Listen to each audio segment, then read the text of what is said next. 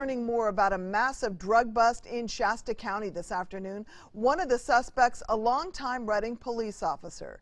Action News Now reporter Ana Torrea is live in Redding. Anna, what did investigators find?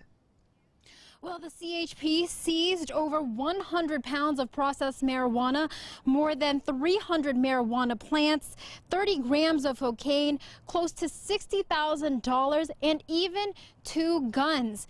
Now, several people who work in that area tell me that this is the building that police raided. Police say the warehouse is located off Old 44 and Crossroads Drive. One person I spoke to tells me they noticed activity happening there for several weeks. There's people going in and out like they were renting the place and maybe getting it ready or something, and the door always stayed open. There was like maybe 2 vehicles, and then last I seen activity was last Thursday.